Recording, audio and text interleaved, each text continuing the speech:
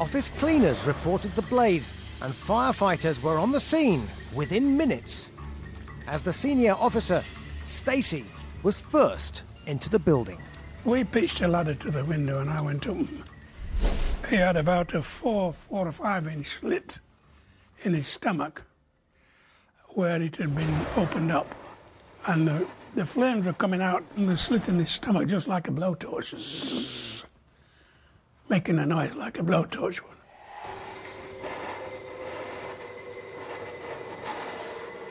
We put the fire out with the hose reel, and that's when I got the photographers in and the forensic people in, because it needed to be investigated.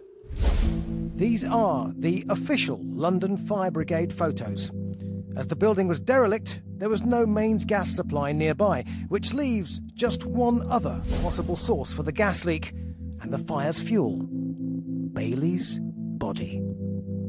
It's not easy to burn a body. It's about one of the most difficult things there is, to get rid of a body by burning it. The unexplained fire has made the case ripe for labelling as spontaneous human combustion. But I want real answers, and so does Jack Stacey. He suffered a great deal, and I would like to know why. And nobody could tell me why. A mysterious force, or just a dodgy kebab? Can eating the wrong foods put everyone in danger of bursting into flames? To find out if humans really can produce dangerous levels of methane, I asked nutrition expert Yvonne Weston to take me on a whirlwind tour of fart foods. So imagine I was a real bunter and I just consumed all of this food.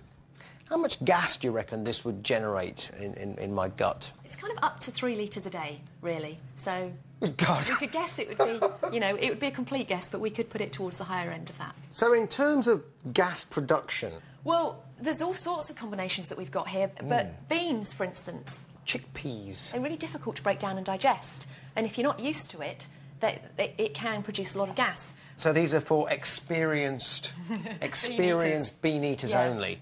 So if gases are the cause of spontaneous human combustion, what would be the warning signs that somebody is producing too much? Well, you would obviously be very windy, Yes. but bloating as well. But a gut that was really out of kilter could potentially produce a lot more.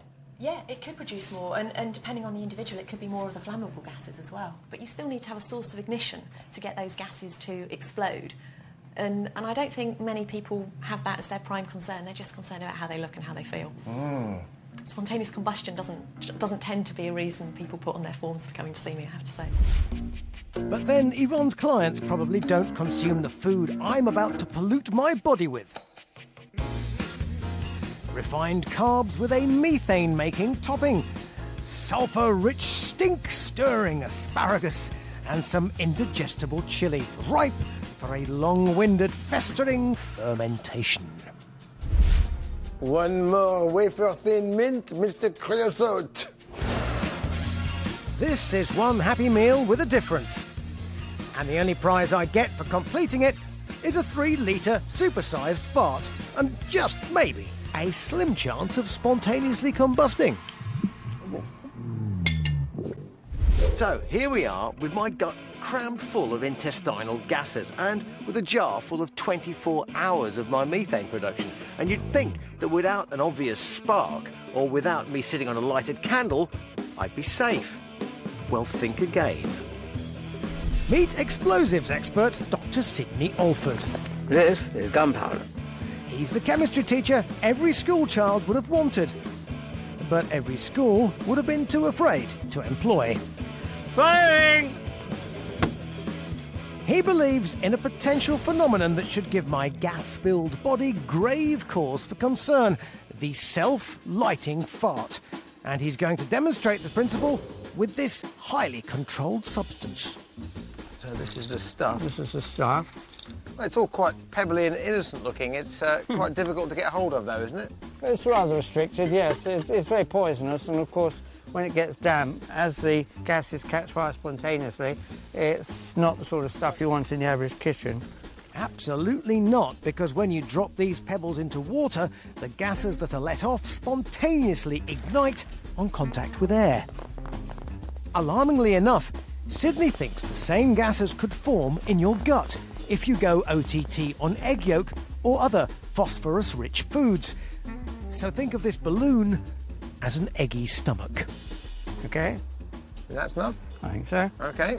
Okay, what I'm going to do now, believe it or not, is put it down on the ground and the two will mix, and we'll take half a pace back. Okay. Out of respect for the chemistry. There we go. We'll, There we go. Now listen, Yeah. listen. Whoa. Dearie dear. Hey, you haven't dropped one, have you, Sydney? No, that's the smell of phosphine. Ah. And the reason that hasn't caught fire is because No air in there's there. no air in there yet. That's right. So here we have a balloon full now of phosphorus hydrides, all generated, and on contact with air, they should burn and ignite. They certainly should. Shall we pop it and see what We happens? can do that.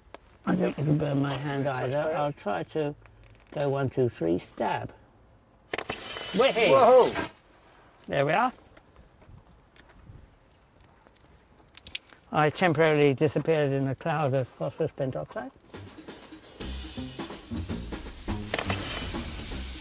So you could, in actual fact, be lying in your bed at night and sort of break wind after a heavy curry and set yourself alight. I don't want to be rude about curries, but if for any reason you had an unusual concentration of phosphorus gases, then you could find yourself in that tiny, tiny, tiny proportion of people who catch fire. It's almost enough to put you off the Vindaloo. Now, would you like that happening in your underpants? I don't think so, no. I definitely want my underpants to remain intact, but my friend Cynthia has kindly volunteered hers for TV's first ever phosphoric fart. And it's going to be a big one. We cast Cynthia for the job because being made of rubber means, as well as being flammable, we can hollow her out and fill her with the two crucial gas ingredients we need for major flames. Cynthia has many attractive features, but one thing she doesn't have is a gut full of noxious gases. And that's what we're going to give her, isn't it? Not particularly noxious, but inflammable, certainly. As well as donating my methane, Sydney's going to top her up with a little bit of butane. Result? A highly combustible mix. So I think of me as a walking incendiary bomb. I know, I can smell your walking incendiary bombs from here. Just like with the balloon, we're going to add water to calcium phosphide to generate flammable phosphorus hydride fart gas that Sydney thinks could be formed in your gut after eating phosphorus-filled foods. Baked beans, double egg, and chips. That would do it, wouldn't it, Sydney? I think so. And for when she sparks one up, we've also crammed her full of flammable gases. All that's needed is a drop of water, and then Cynthia's in charge. I'll just pour it down, aim for the ombrille. Oh, Struth! Hey! Hey! Oh, I felt that. Oh dear, oh dear, oh dear. Oh dear. Bingo, we have ignition. The fatal phosphenic fart. Yes, it's starting to look very fatal, isn't it? You saw it here first. Like any real-life fart, after the humorous release, there's a sting in the tail. Being made of rubber, Cynthia's fumes could take us all down with her. Cometh the hour, cometh the man. Right, I've seen people do this in zombie movies. Drag it this way Yeah, so the wood doesn't Yeah. catch fire. We've left it a little bit late, I'd say. Oh, well done. Do you realise there's another place, another time, we both have got a medal for that? Well, there we are. This is my first victim of spontaneous human combustion. So, gases in the human body can be extremely flammable. Not only that, but we've also got a new source of ignition too. The fatal phosphenic fart.